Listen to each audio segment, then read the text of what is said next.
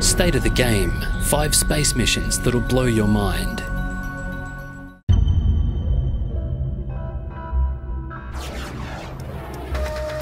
At number 5, meet India's very first interplanetary spacecraft, the Mars Orbiter, or Mangalyaan. It took off from just north of Chennai and made a series of increasingly elliptical orbits around Earth before slingshotting off on a 300-day, 780 million kilometre trip to meet up with Mars. In late September 2014, it hit the brakes and slotted nicely into orbit around the red planet, which made India the very first country in history that's ever achieved Mars orbit on the first attempt. To give you an idea how efficient Mars Orbiter's trip was, it fired its thrusters just 11 times for a total of about 80 minutes to travel 750 million kilometres. Things went so well that it's still got nearly 40 kilos of fuel left in the tank, and it should be able to keep sending back photos and scientific data for years to come.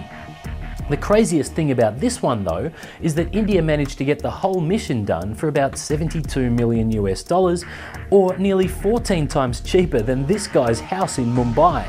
That's not a bad effort. At number 4, launched by NASA in January 2006, New Horizons quickly accelerated to more than 58,000 kilometers per hour, taking the record for the fastest launch speed of any spacecraft ever built. 13 months later, after making it through the asteroid belt, it hurtled past Jupiter and got a gravity-assisted speed boost of about another 14,000 kilometers per hour. On its way past, it took 4 months worth of fantastic close-up happy snaps of Jupiter and its moons, including this ripper of a volcanic eruption on Io. That spray is about 330 kilometers high.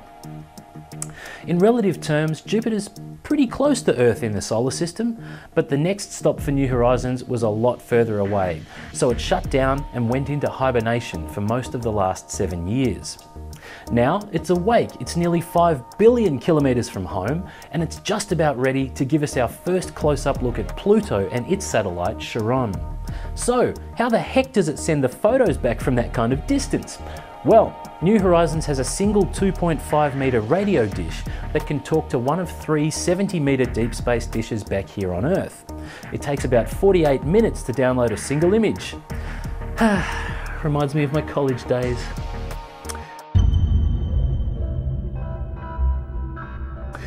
At number 3, of all humanity's crazy slingshots into space, the Rosetta mission might just be the most impressive.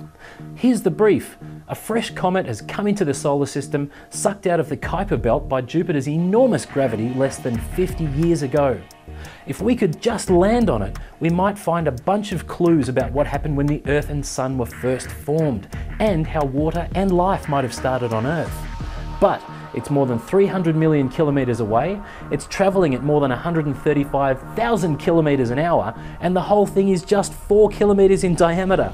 Oh, and nobody's ever landed anything on a comet before. This was going to require a golf putt of epic proportions. Luckily, we can be a pretty clever species when we put our heads together. The European Space Agency launched Rosetta in 2004, then swung it around Earth for a gravity slingshot that sent it out towards Mars. It zoomed past Mars just a couple of 100 kilometres from the surface around the back there, which slowed it down and pointed it back towards Earth again, although this time in a totally different part of our orbit. At this point, some astronomers spotted it heading for Earth and thought that it might be an asteroid coming to crash into us, before they realised it was Rosetta and started feeling a bit silly about the whole thing.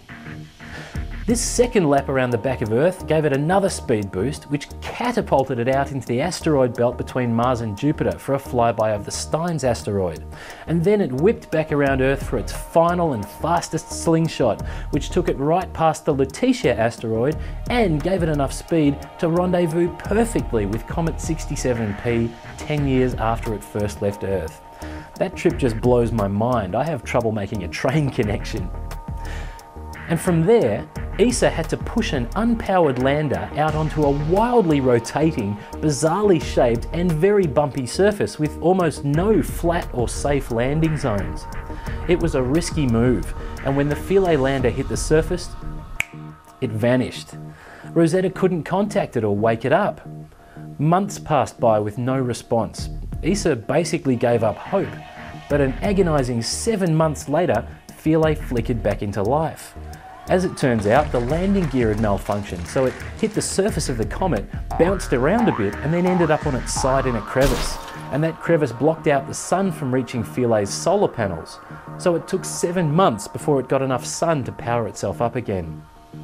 Since then, it's up and running.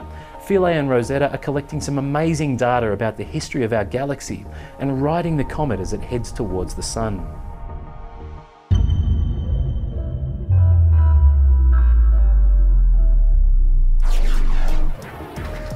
Numbers 2 and 1 are actually twins.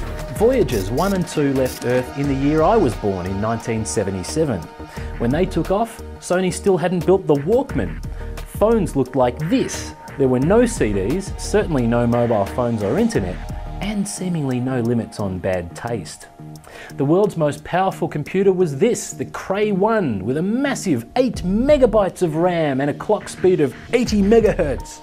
What we did have though was some ridiculously brilliant astrophysicists who were able to take advantage of a rare alignment of planetary orbits to send Voyager 1 and 2 on a grand tour of the outer solar system. The two ships passed Jupiter in 1979, then made it out to Saturn by 1981, making a bunch of discoveries there, including several moons and some amazing close-up photos of those famous rings. From Saturn, Voyager 1 did a close flyby of Saturn's moon Titan, which flung it off the plane that the entire solar system sits on, and eventually out of the solar system altogether and into interstellar space.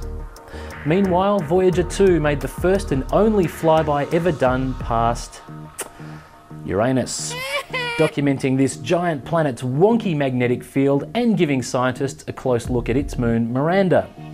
Miranda's shape and surface are so irregular that they think it might have been smashed to bits at some stage by some ancient collision, and then just sort of fell back together into a jumbled heap under the power of its own gravity. And finally, it completed the grand tour with again the first and only ever flyby of the blue methane planet Neptune and its moon Triton, at which point its fuel economy was equivalent to about 13,000 kilometres per litre. Remember, when you're looking at these pictures, they were taken and relayed back to Earth using 1970s era equipment that's been battered by heat, cold, space dust and radiation, running maintenance free for more than 35 years on a single nuclear power source. And they're still running. With more than 70% of their nuclear power remaining, Voyagers 1 and 2 have travelled further than any object ever made by man.